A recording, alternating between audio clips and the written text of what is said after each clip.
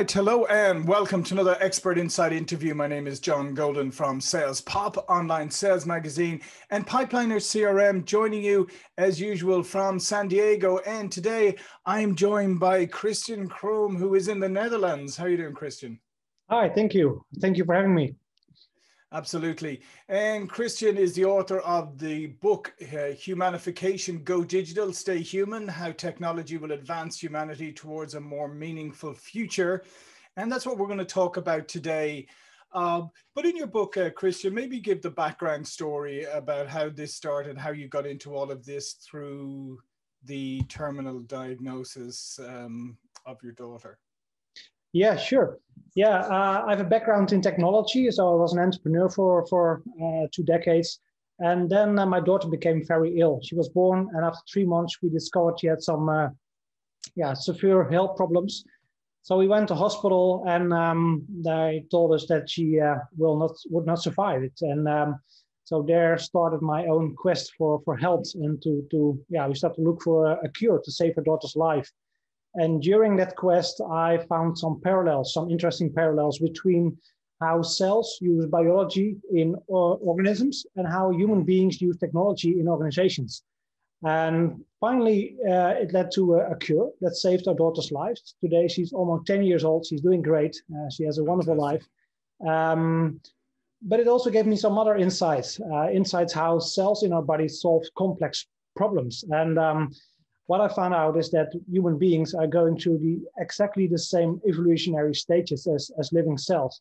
So we can learn a lot from these cells. And that's why I started a career as a futurist, as a keynote speaker, to inspire people, to learn them more about how cells solve problems and how we can structure our society in the near future.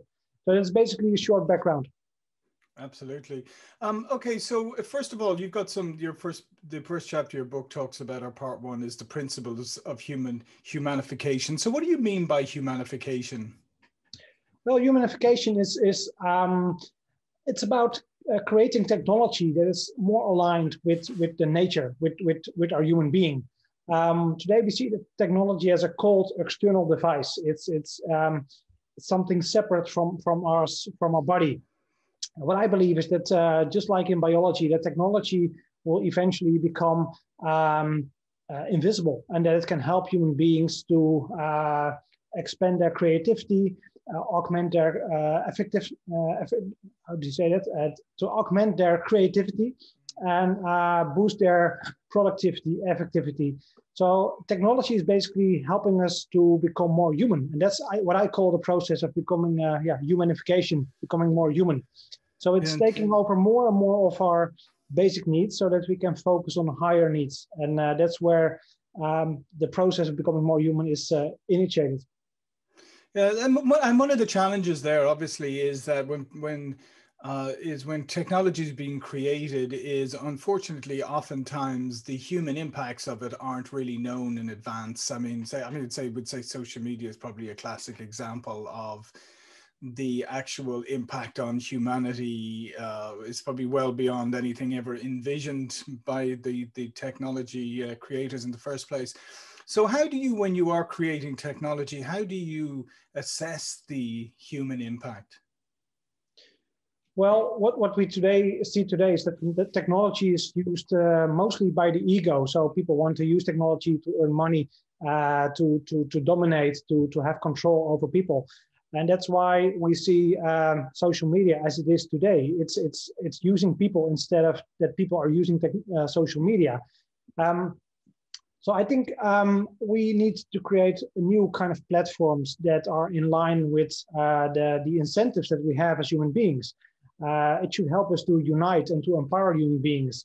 And I think social media today is doing the opposite. It's dividing people and it's enslaving people.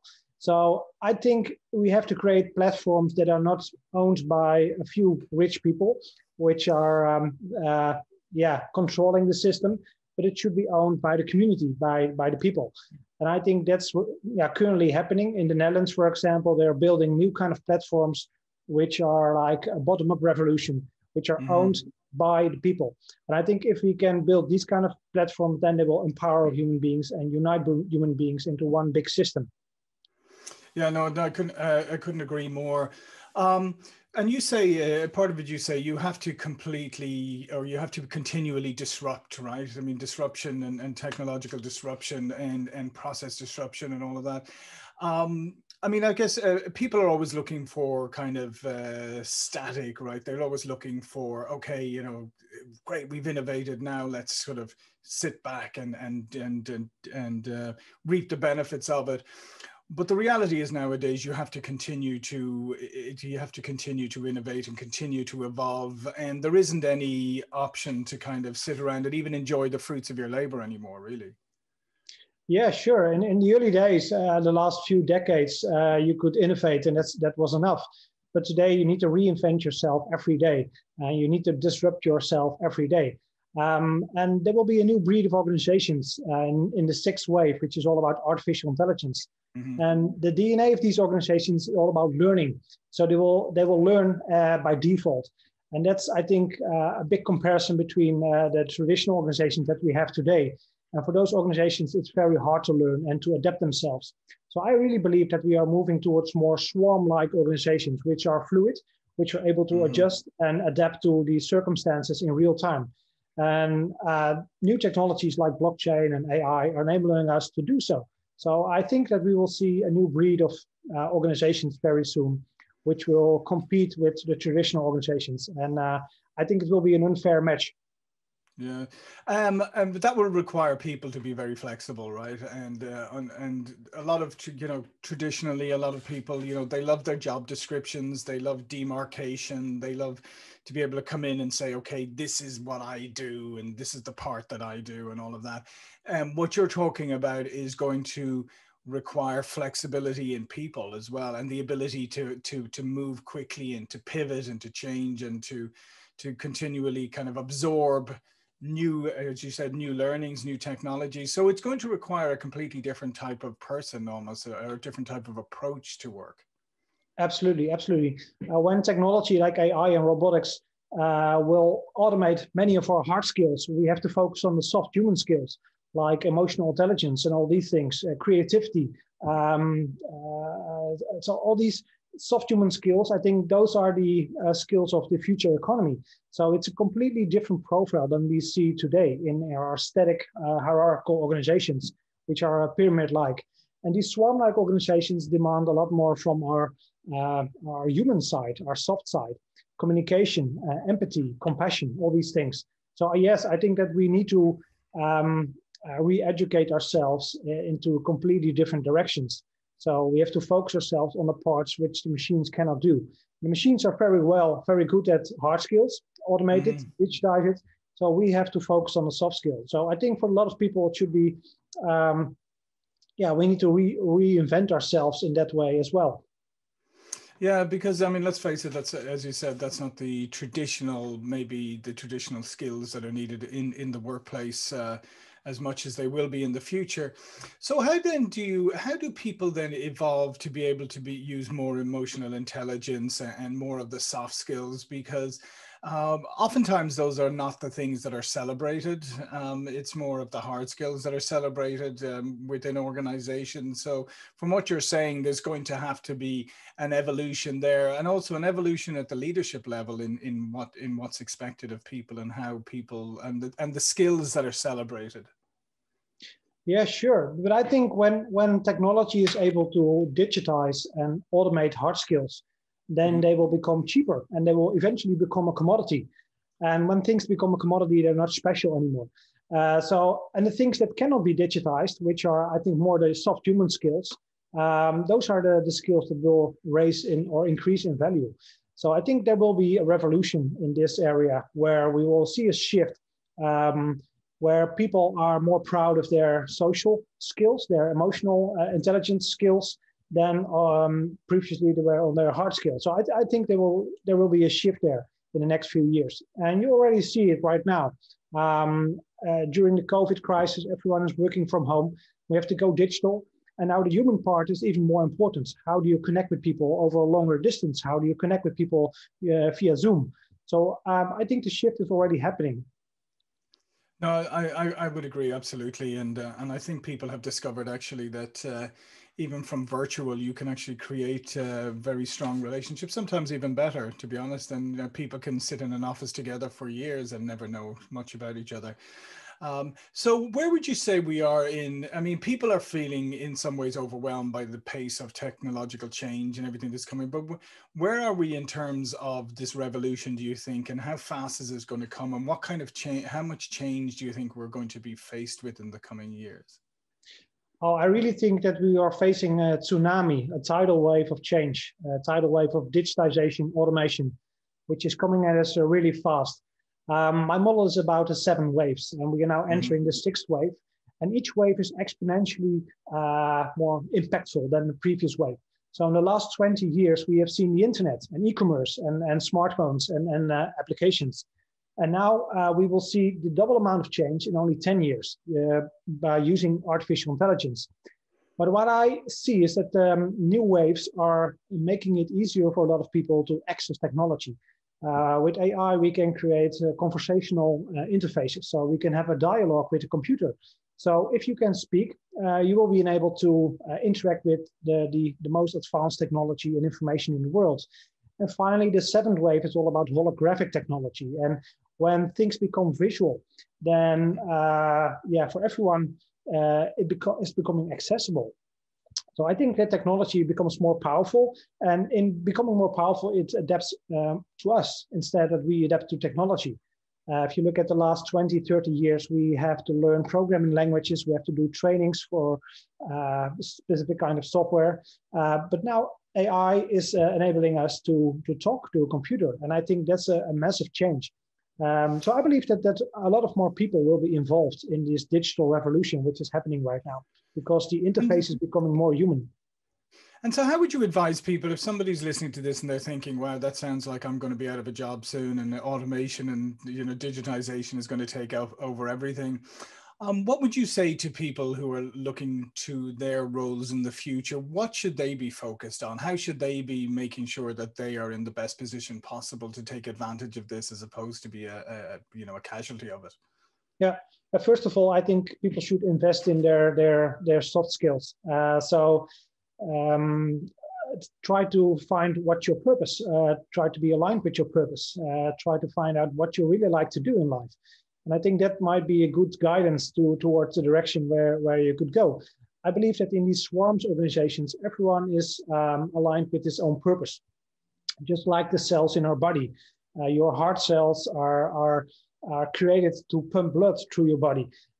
You cannot use them as a brain cell, for example. So I think within our society, we will see specific communities with people who are aligned with their purpose, who are solving specific issues in our society. And I think aligning with your purpose is one of the first steps that you can do. The second step would be invest in social skills, emotional intelligence. How do you connect with other people? If you look at a swarm with birds, all these birds are connected with each other. And each bird is taking an account 7 birds in his neighborhood. So I think we should be really good at connecting with other people and stay connected, even if times are bad, like we have today in a Corona crisis. So I think that's the most 2 important things that you can focus on: finding your purpose, align with your purpose, and focus on your soft skills, on your soft human skills.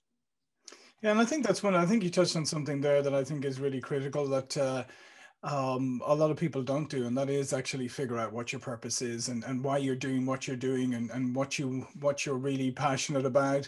And I think if anything, this pandemic crisis hopefully has given people the breathing space to look at what they're doing. Maybe they've been forced to look at it through circumstances, but I think figuring out your purpose. And I think sometimes when people hear that phrase about figuring out your purpose, they think it's a very extremely esoteric exercise or whatever, but it shouldn't be, right? No, I think it's easier than most people expect. And I don't think that purpose is a destination. It's more an alignment, like a compass. And I believe that eventually everyone is here to create or to express in a creative way, express themselves in a creative way. And the more you are aligned with that creative expression of who you really are, the more you are aligned with your purpose. So, and I think it's a journey that you're on for the rest of your life. You will never find it, but you can get closer to it. So Yeah, I think it's a nice challenge for a lot of people to start a journey. Yeah, and embrace the journey step by step, because one of the things I think people are always thinking that you have to set these grand goals and everything, and then you're focused so far into the future that you lose track of the journey and you don't experience or live the journey the way you should. Yeah, I think it's important to live in the here and the now, in the moment, and see what comes at you. And if you had set two big goals, then the journey is not important anymore. But I think you have to enjoy the journey and every step of it. So I think it's a learning process, and how deeper you go into the journey, the more you learn, and the more you will find out about yourself and what your purpose is and what your alignment is with your purpose. So in finishing, do you think people should be excited and embracing the future, or should they be nervous about it? A little bit nervous is okay, I think, but I really think that people should be very excited about the future. I think people should embrace change, embrace new technologies, because I think in the end, technology is bringing us together, and it's empowering individuals to do what they really like to do their purpose, just like the cells in our body. So eventually, I think we will merge into one big organism, which we call humanity. And technology there is the same as biology in our body. It's all kind of little systems which help the bigger system to do what it should do. And I think we are fulfilling the same role within our society. So I think you should be really excited. But I think we have some tough years ahead right now. Yeah, no, absolutely. And as we have seen in the past, we have to make sure that the development and the spread of technology is done in a way that everybody gets a share in, as opposed to when it ends up as command and control and all of that. And that's some of the issues that we're seeing today. I think as long as we keep one eye on the democratization of technology, as opposed to maybe the oligarch structures that we have today. Yeah, I think that's really important. I think technology should belong to the community, to the democracy. Mm-hmm. And if it's owned by a few people, then it's not used for the right purposes. So I think we should fight for democratization of technology. And if we can do that, and we can use this technology for the good, then we have a bright future in front of us. Yeah, absolutely. Listen, Christian, this has been fantastic. All of Christian's information will be below this video. But before we go, please do tell people a little bit more about yourself and what you do. Well, my name is Christian Kromme. I'm an author of the best-selling book, Humanification, Go Digital, Stay Human. I am a speaker, motivational speaker, inspirational speaker. So until the COVID crisis, I traveled all over the world to give keynote speeches. But since March, I'm doing all of this in a digital way, using Zoom and my home studio here. So it's a different kind of profession for me, but the message stays the same.